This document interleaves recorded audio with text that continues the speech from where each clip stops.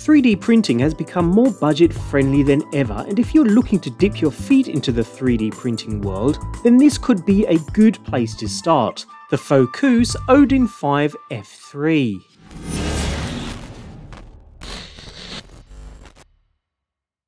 The Fokoos Odin-5 is the first and currently only 3D printer created by Fokoos. It's an entry-level 3D printer which comes at a time when home DIY and 3D printing has been at an all-time high. Cheap and beginner-friendly, it's marketed as a worry-free first printer as well as a dependable workhorse for more experienced users.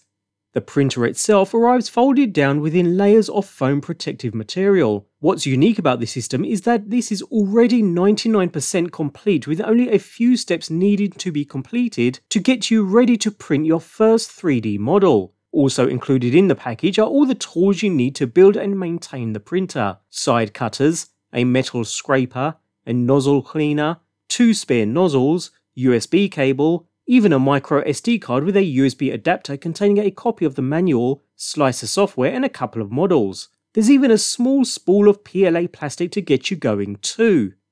Moving back to the printer itself though, usually cheap, bare framed 3D printers like this one come in various states of unassembled. The Odin-5 on the other hand takes less than 5 minutes to set up, considering it's 99% pre-assembled already. The instructions literally only have 4 steps to them. First, unfold the unit, before installing and tightening the 4 Z-axis bolts, after which the structure is very firm. Second, we install the filament spool holder into its bracket, and onto the printer using the 2 screws provided. Third, insert the ribbon cables to the connectors on the Z-axis, and the extruder carriage. And finally, check that the belts, pulley wheels, and other screws are nice and tight. So that's literally it. Yes, it does indeed fold, but it's more for ease of assembly than portability. Certainly not something you'd need to do very often to move the unit around, for instance. Looking at the unit in a little more detail, we have some interesting points to note here. We have an overall sleek black metal finish, albeit with this bright yellow fan cover, and if that's not to your liking, fortunately you'll find files on the included USB drive to print another in your own choice of colour. Held down with 4 slender clips, the Odin-5 offers a spacious 9.2 by 9.2 by 9.8 inch build area over a textured heated glass print bed.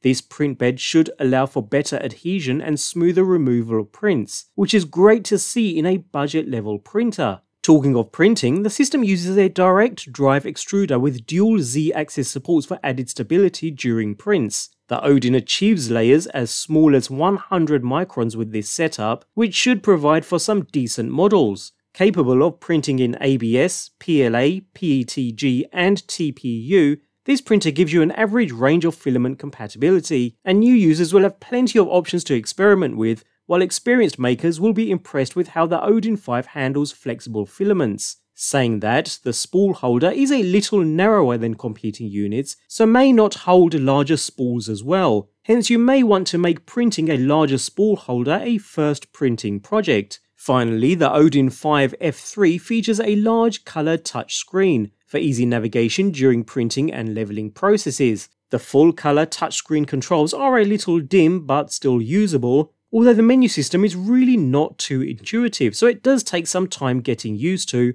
although it's enough to see you on your way. As it stands though, the system carries a pretty familiar design, with that easy assembly thrown in as an added bonus. I especially appreciate the textured glass build plate, since this is usually an upgrade many have to make out of pocket after buying other cheap starter printers. The Odin-5 is also equipped with a 32-bit motherboard and silent stepper motors, which are good specs to note when purchasing budget printers.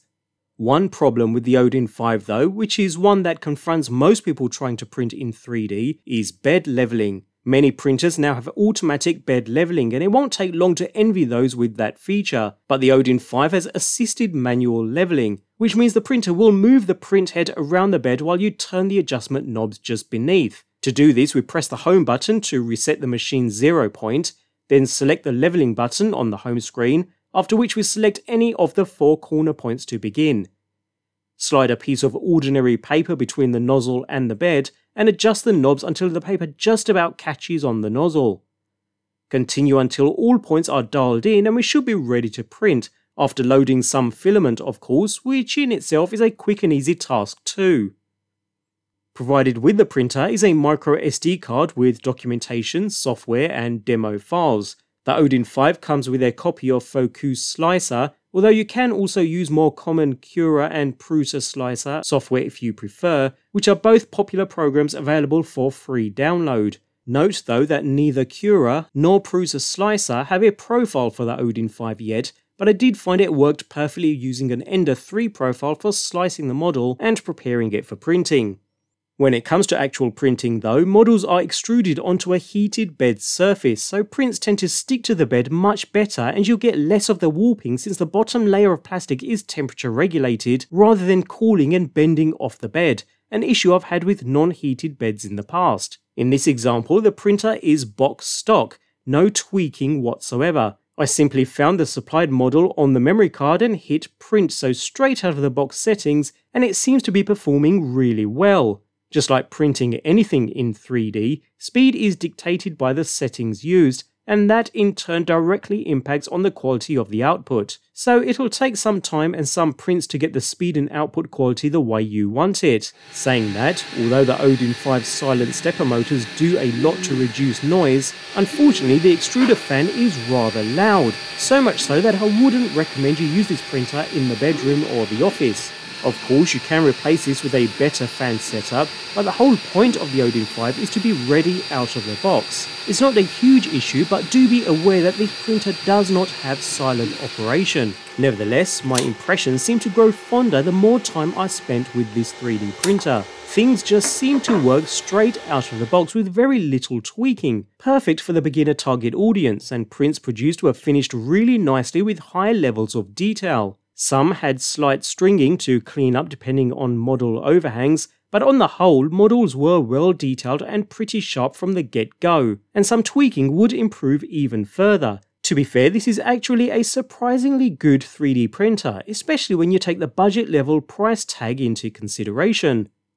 So while there's certainly a lot of potential here as a starter 3D printer, the Odin-5 does fall a bit short in some areas. The direct drive and coated glass bed surface makes printing easy, and the folding assembly solves a huge pain point for novice makers. And while the print quality on this machine is definitely good, the Odin-5 would be better if it also included full auto bed leveling, something that's already becoming more common in hobby printers. So while this 3D printer does have its flaws, like the high noise level for instance, the affordability makes it a worthwhile investment. Unlike other budget options in this price range, the Odin-5 is prepared for high quality 3D printing right out of the box, and the high potential that this budget 3D printer offers makes it well worth the investment.